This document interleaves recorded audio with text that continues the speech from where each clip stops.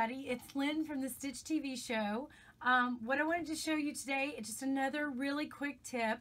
I know for myself, I'm in the midst of getting all the holiday stuff done, so I'm making presents for a lot of people. One of my very favorite presents is table runners, or I like to make mine square. A lot of times I'll do a square table runner, and my tip is I make it into a huge hot pad. So what I do is I use this product called Bright that you can get at a variety of places, your local craft store, as well as some of the big box stores. And I'll put Bright in my table runner, as well as a layer of batting on top. And then when I quilt it, the whole thing becomes a hot pad.